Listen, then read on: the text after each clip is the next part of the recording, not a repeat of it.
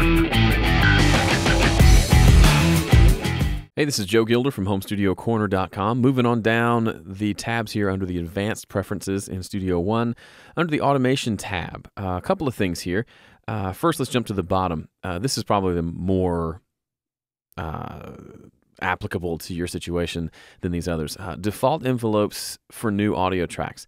This has to do with what, if you always find yourself automating volume and panning, but not the mutes on a track, then you wouldn't want the mutes to show up. Let me show you what that means.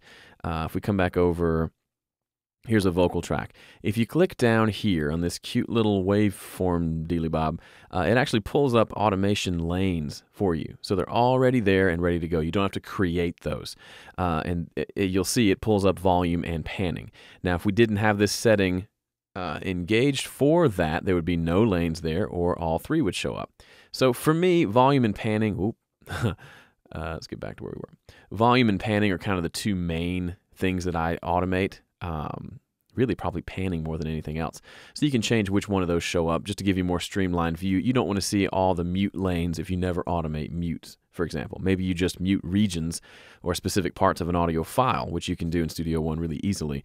And maybe you do that instead of using mute automation. In that case, you don't ever need to see it. It's just an easy way to keep things clean on the screen. Okay, a couple of other things here. Automation follows events. So this is cool if you create, let's say you have a hand clap thing, and you've actually put some automation in there to maybe make the clap happens, and then you automate the volume up after that so you hear the sound of the big room you recorded. Something, that's a bad example, but let's say you have some volume automation at the end of that hand clap, and you want to copy that hand clap over to another section of the song. If you have this enabled, then that volume automation on that hand clap is going to follow that event. So you can copy it, paste it over here, and it'll also paste the volume automation with it. So it sounds the same. Now, there are some instances where maybe you don't want this to happen. If you're copying an actual lead vocal part that you already have some vocal automation on, and you want to move that to replace a part of a lead vocal in the last chorus, maybe. In that case, you may not want to copy that volume automation, so you'd have this disabled. Typically, I'm doing all that stuff before I've written any automation, so I don't need this to be disabled. This one makes sense for me. Disable events under automation envelopes. That means when you're seeing the automation envelope on top of a track, you can't actually get to the track itself. So for example, when we engage automation by pressing A, and we're looking at, say, the volume on this vocal track, we actually can't get in here and click and do anything to the audio itself. We can just adjust the volume envelope here. And that's typically makes sense. So you're just doing one thing at a time. If I need to get to the audio, I can press A, and then I can come in here and do things to the audio just like always. So that's the third thing. There's one other. Let's look at it real quickly. Automatically add envelopes for all touched parameters. That seems excessive, meaning if you touch an EQ high gain knob, it's going to create an envelope for that parameter.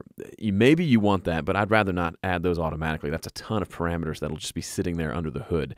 So instead, I like to, and I'll show this in a future video, if I touch a high EQ knob and I want that to show up on as a parameter that I can automate, then what I'll do is I'll touch the high EQ volume here. Okay, I've touched it, and then I can go up here and see, oh, the high frequency gain knob has been touched, and I can click that A button, and it'll create an automation lane for that parameter. So I'd rather do that manually than have it automatically happen every time I touch a parameter. Maybe that's helpful for somebody, but I can't think of a situation where that would be a good thing. So there you go. That's the next section for automation, and we're almost done with preferences videos. I know these are super exciting. Then we'll move on to some more exciting stuff. Okay, thanks for watching.